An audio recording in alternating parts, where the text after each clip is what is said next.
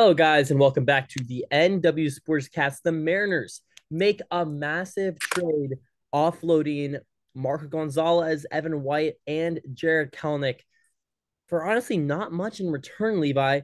What is your initial response to the trade? I know you did have an initial reaction yesterday. It was quite positive. I was expecting a lot worse.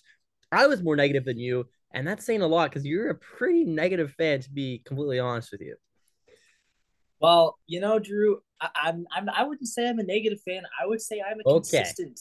I would say I'm consistent with how I am a fan. I have been negative. I will admit this. I've been negative about Jarred Kelenic throughout his time on the Mariners, which is why I'm actually not that sad to see him gone. A lot of people who are a lot, more positively thinking maybe Kelenic can break out, maybe he can really kind of be an all-star guy, but I've seen his numbers. I've watched him play a lot. I just don't think that he is going to be an all-star guy. There's never been a player who has had a career as bad as his began, who has ended up making the all-star team. There was an article about that last season. Literally, his WRC plus was worse than anyone who's ever made an all-star team in his first season. So the chances that he was ever going to actually be like solid player was pretty low. And he did have one insanely good month, one in 3 years. So I honestly, like, I know a lot of people are going to disagree with this. I'm not mad that he's gone. I think that he also kind of brings some bad energy to the clubhouse. There's a I reason disagree. why. I There's a disagree. reason why Scott Service didn't start him in the last week of the season and in the most critical Because moments. he wasn't Like, playing baseball for the last 2 months. no, he was on the team. He was actually hitting well, and yet the Mariners didn't have him in the lineup 4 out of the last 7 games of the season. Why do you think that is? If it's not because he's I a don't bad think it's because player, of his bad attitude, Levi. I think that's fake. you think it. You then why was he on the bench? Because I think Scott Service You didn't think trust it's him. fake? I think Scott You Service, think you think his bad attitude is fake, even though he literally injured himself because of it. that was passion. Passion. That's Well, not a bad passion. attitude, Levi. Do you say you have a Julio bad has attitude? passion. I've seen you do Julio stuff has like that. passion. It's just passionate. Julio has passion. No, he doesn't. Julio strikes out with the bottom of the ninth, bases loaded, and he smiles. I wouldn't say he smiles, but the bottom line is, I Oh, think you want me Kelnic's to pull up the value. video? I think Kelnic's value was at the highest that it's ever going to be. I don't think he's ever going to have a really good season, but I think this season you saw, since you did see some ability that he showed in April and in September. He I was the think, best player in baseball in April. and then he was the worst player in baseball in May, June. So He's not the worst player. Listen, he was hitting like 108 in he the has month of like May. 4 or 5 years of club control left. He's getting paid Yep, $750,000 this next year. You're gonna see Jarred Kelenic go and to I the and Atlanta I think Braves, and you're gonna I see him have disagree. a really productive year. And I who did we I get in disagree. return? Who did we get in return? Yeah, Absolutely no, that is so. nobody. That's the thing. We I I traded. I am Let me okay talk. with Let this. me finish. We traded still a potential all-star in my mind. He's going to go to the Braves and he's going to hit 270 for 25 home runs for the next 10 years. And we're going to have Okay, wow, that's absolutely nobody. really bold. And everybody, you know, thinking, "Oh, well we offloaded $15 million." I don't care about $15 million. This isn't a salary capped league. This doesn't go back to Jerry Dipoto or Justin Hollander. You know who this goes back to, Levi? Goes back to John Stanton. I agree. Of course. Stanton is not giving them the flexibility that we need to win a World Series. Straight up, Jerry Dipoto is not this dumb. This is not a good trade for baseball. Baseball wise, this is not a good trade. This is a good trade for unloading salary. But when you purely look at who we got in return and who No, we I gave, agree with that. I it agree is with that. undeniable. It's not close. Jarred Kelenic has so much more potential, and it's not like he's had a 20 million contract. He's getting paid $750,000 for 5 years of club control. It's ridiculous. It's ridiculous that John Stanton has to control how we build this team, not of how good we have. It's not about who's good. At this point, it's he's giving Jerry Dipoto and Hollander X amount of money, and he's not willing to go over that. And in order for Jerry Dipoto to do what he needs to do, he has to unload contracts. But good teams do not unload contracts and get rid of potential superstars in the process. And I know you don't think Jarred Kelenic is. I still see that. And I know I don't think it'll happen, but I still think Jarred Kelenic's floor is an average starting outfielder. I do. He's still I don't really know. young. He's 20, what, three, He's four? 24. Yeah. I mean, he turned 24 this offseason, right? So, I mean, this guy is young and he's shown a lot of flash. He hits the ball really, really hard. His advanced numbers are a lot better than what his actual numbers say. And I know you're not a big fan of that, Levi, but it just proves to me and it proves to clearly the MLB that he's still a valuable player. And we only gave up, I think the Mariners took $4.75 million in, so they're eating $4.75 million of the Evan White slash Martin Gonzalez in total, which really isn't that much. I was expecting more. So I mean that's good, but it's really frustrating getting rid of talent, and same thing with Gino, getting rid of talent that could help you next year. And it's impossible to deny that Gino and Jarred Kelenic would help you next year. For now, we have four guys. We have a backup catcher, we have a couple of relief pitchers, and what? A third baseman. I mean, it's ridiculous. We're not going to win like this. Yeah. Yeah. Drew, you make a lot of good points, and I do agree that I think the return was pretty laughable. Cole Phillips, he's our number 15 overall prospect. He is our second highest rated pitching prospect, behind Emerson Hancock. So he could be something, but he's also 19, just had Tommy John surgery, so you never really know with him. Here's what I would have done if you really are gonna just say we're gonna use Kelnic's leverage because we don't think he's gonna be any good. Use him to offload these salaries. I would have asked the Braves for Orlando Arcia because I think Arcia is not. I mean, he was an all-star shortstop last year. I don't think he's really an all-star caliber player. I do think he could be a better second baseman for us than Rojas. And I think you probably could have gotten Arcia if you maybe just threw in like a mid-tier prospect. So then you're trading Kelenic, a mid-tier prospect who may or may not be anything, plus two big salaries for your next second baseman. That I think would have actually been a really great deal. But yes, I agree. Jackson Kowar, like if this guy is on the team, I'm gonna be kind of annoyed. He's had like a 5.6 ERA. Last year he had a 6.5 ERA in his career, -1 wins above replacement. So he's just not good. And there's some people who are like kind of I think just as a coping mechanism, pretending like he's gonna be like some amazing piece of our bullpen. He's gonna be the next Paul Sewald. Would that be awesome if he was? Yes, but if people actually think that, they're kind of just delusional. So yeah, the return bad. Drew, here's my question: if we go out and use this money next week, sign Yamamoto, who you last week told me that we have to absolutely sign. So let's say we do. Let's say we sign Yamamoto 20 million or 25 million a season next week. Then are you still saying this is a bad trade? Yes, because we can. Wow. Because listen, Levi, it's a bad trade because we gave Jarred Kelenic for nobody. We could have still signed Yamamoto without getting rid of Jarred Well, Kelenic. but not with the John Stanton's current budget. Yeah, So, but I but you understand. But can't say. I mean, I'm it's not mad at unfair. I'm not mad at Jerry DePoto right now. I'm not mad at Justin Hollander because this trade is clearly bad. So there's a reason they're doing it. I mean, it's very clear. They don't think. I mean, they do not think that what we got in return is better than Jarred Kelenic, right? I mean, Well, according clearly to the this baseball is trade analysis website, it is. this is So this is I don't know. clearly a salary dump. It's not close. Clearly a salary dump.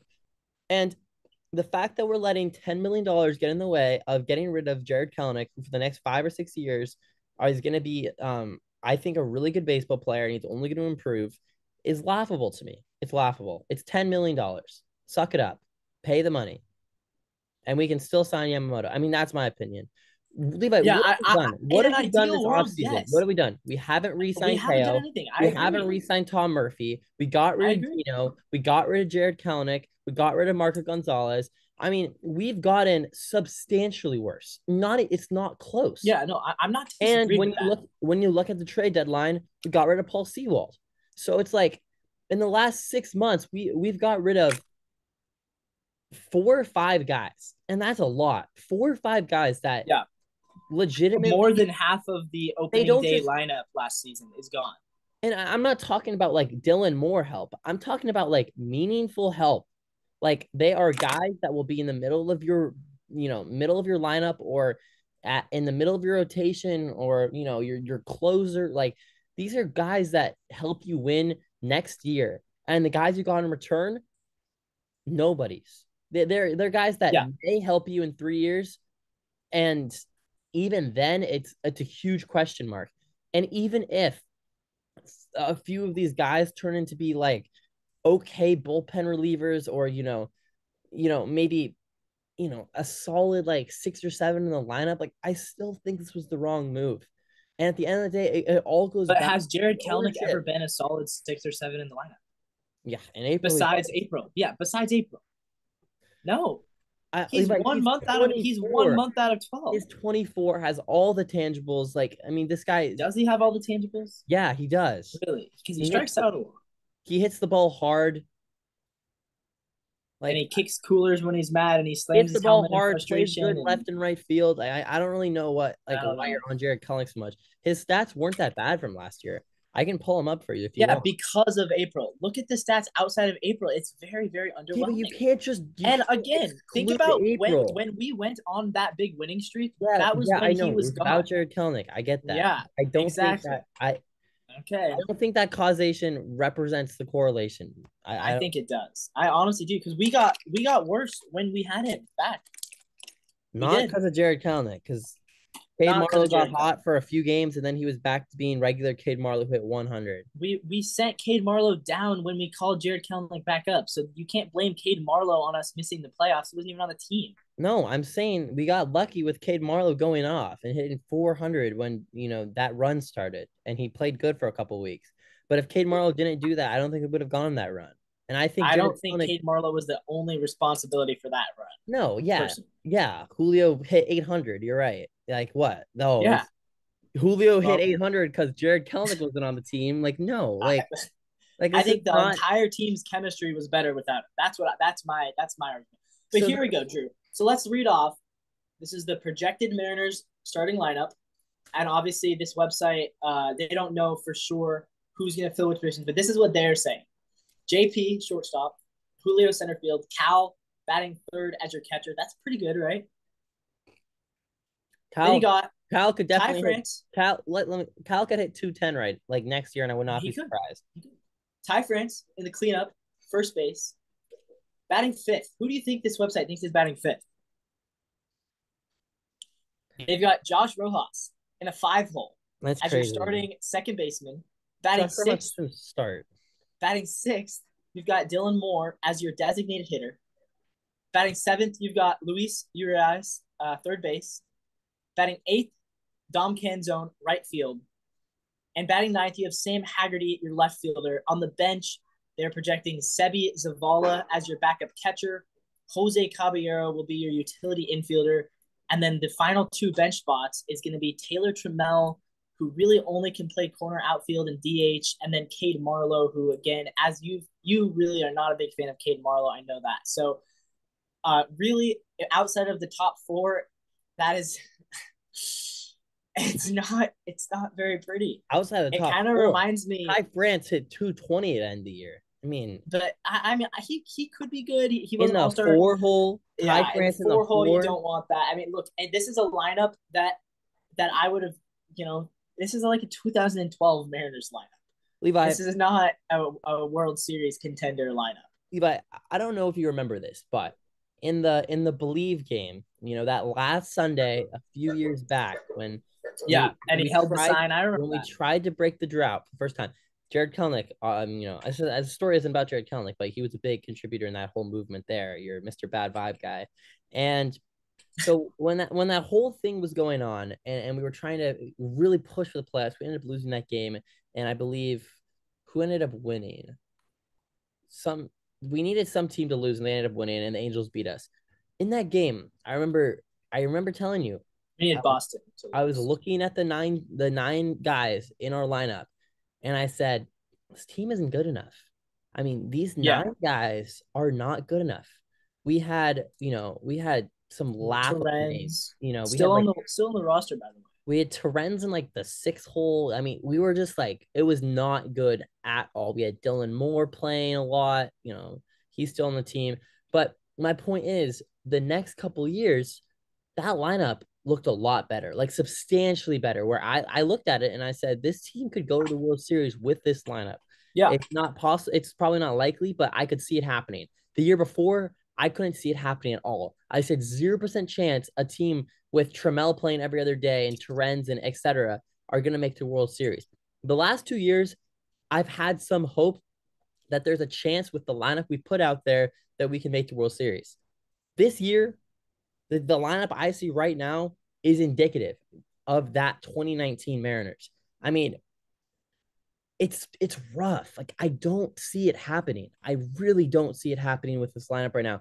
Even if you But get Juan Soto, there's too many holes. I Levi, agree. we No, have, I agree with that. I don't think we should get one. So but I'm I saying would not be willing to trade a lot of our prospects right now. I would. we have where are holes? Left, right, first I base, think the second biggest base, is third base, DH. third base, left field, DH. You cannot have Sam Haggerty starting every day. You cannot have Luis. I think Luis Urias and Josh Rojas, if they're in a platoon, I would love that. If they are both starting, again, you have to upgrade your infield. And I think you need a designated hitter. Rotation of DH only works when you have a bunch of good guys. Rotating Dylan Moore and Taylor Trammell and Jose Caballero as your DHs, Yeah, not the fact that they're not you gonna do anything. the fact that you just kind of like skipped over Dom Canzone as a not being a hole is like Well, that's the point we're okay. at, I'm just Levi. saying. That's the I think point. You think we Canzone can could win be a World good. Series with Dom Canzone as our starting left or right Well, fielder? I think he's about the same player as Kelenic is as far as talent. Oh, no, I no. think he is. He had similar stats to Kelenic last year. He's a worse End of the defender season, by a end of the lot. season, He's we a were worse start. defender Yeah, I by a agree. He's lot. the worst defender. Again, so if you want a good defender, let's just call up. How about this? If we're actually, I mean, I don't think we will. I think we're gonna make some moves, but if we really aren't gonna spend much money this offseason, let's just call up Jonathan Clase and start him on opening day. I'd rather see him instead of Haggerty. I'd Yeah, rather Ryan Bliss at second base than Rojas because at yeah. least you're gonna see what the young guys have. And then if they struggle, you can have Caballero in AAA. You can have Cade Marlowe in AAA. You can call them up. But I would rather just start the guys who we actually think might have some potential. I agree. And Tyler Locklear could remember at the play start, remember at third the start of the base. offseason, Levi, when I said this is the biggest offseason in Mariners history. I think it's proven it right now. The fact that There's a lot of fans right now on Twitter who yes, are and saying that's what they're I'm going to saying. boycott. Yeah, the fact that this like the just the last few moves have made Mariners fans so irate, and I'm sure Mariners players as well. I'm sure they don't want to see Gino go and Marco and Jarred Kelenic. The fact that Well, I wouldn't be so sure about Jarred Kelenic. my God, you hate Jarred Kelenic for no reason, but the fact that this is happening right now, and we are considering playing Ryan Bliss as a starting second baseman, proves my point from a few months ago that this offseason needed to be good. And right now it's been awful. It has, And that yeah, I can agree. change. You sign, you somehow swindle getting Yamamoto and you also get, Bellinger, and then you finish it off with But we're like not getting two big free agents. Pete I don't see Alonso. that. There you go. You know, Yeah, hey, we have more money now. Jerry we Dipoto do have said more money. the payroll is going to be bigger this year than last year. He still says that. He The said pay that year is last going to be night. bigger. Well, if you Last night payroll is he going to be said the bigger, you payroll's better going to be start bigger. signing guys.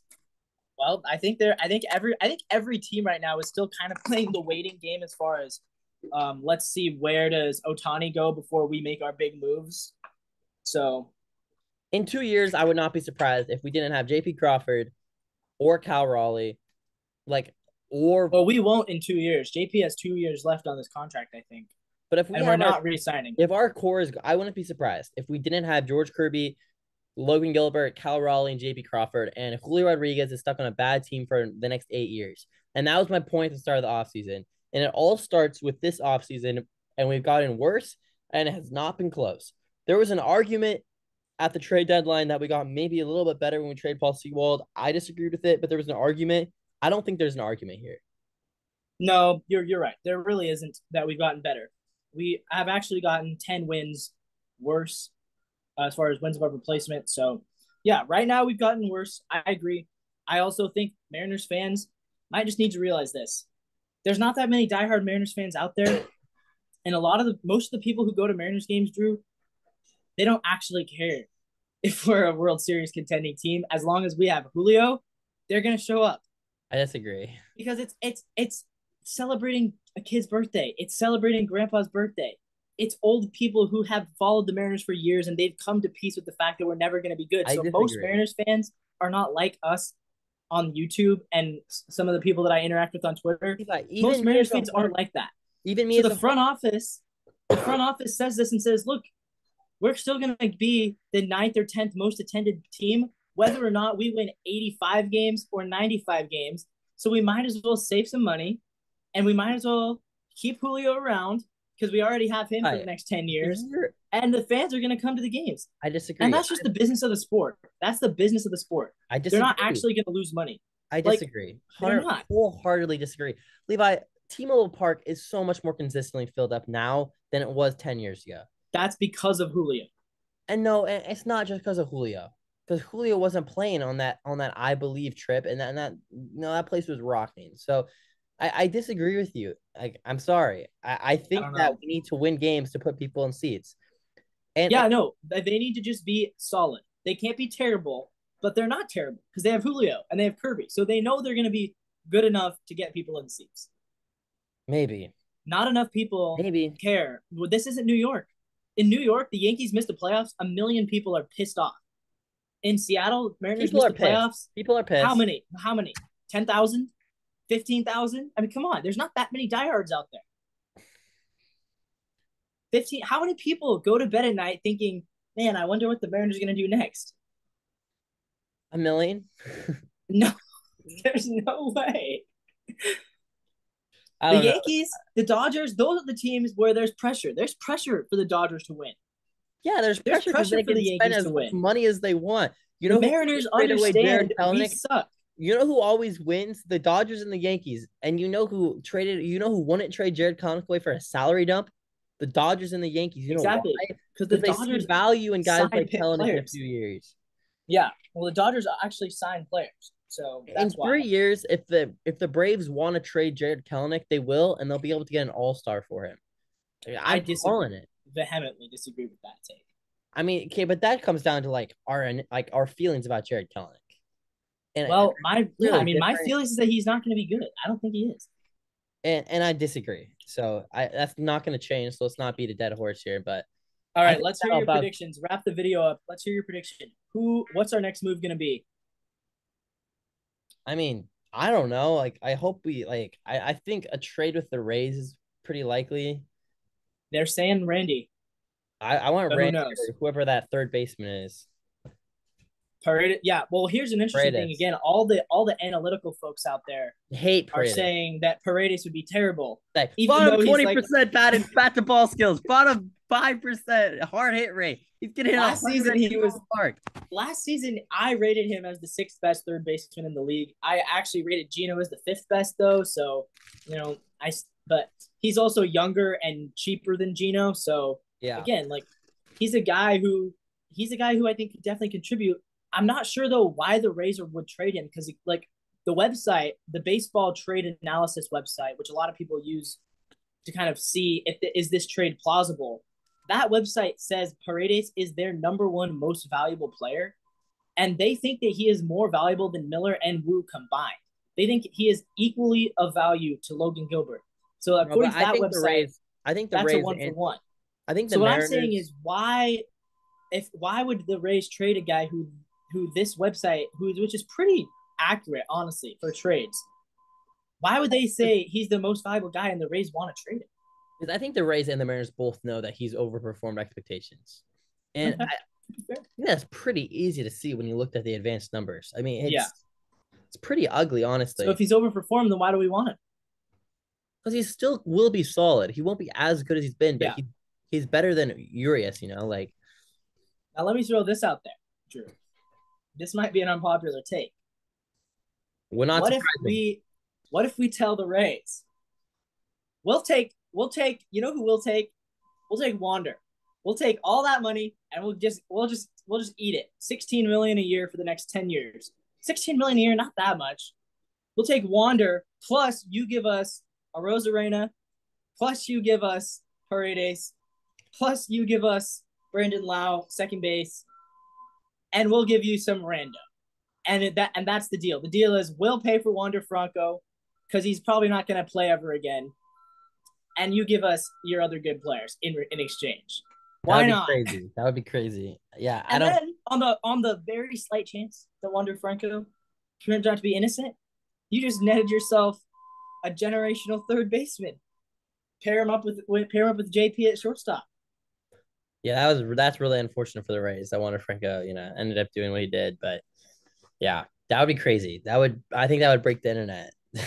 16 million a year. Just eat it. Eat the money. For a Rays team that can't afford that. He's gonna be in prison. For a Rays I team don't that know. can't afford that either. They're one of the lowest, Oh payroll. yeah, I know. They cannot afford to have to pay 16 million a year to a guy who's in prison. I mean, I won't hate it. So you pretty much just traded Evan White and Marco and Kelenic to then get Franco's contract plus Paredes, Arozarena, and Lau. Honestly, you might be able to get more.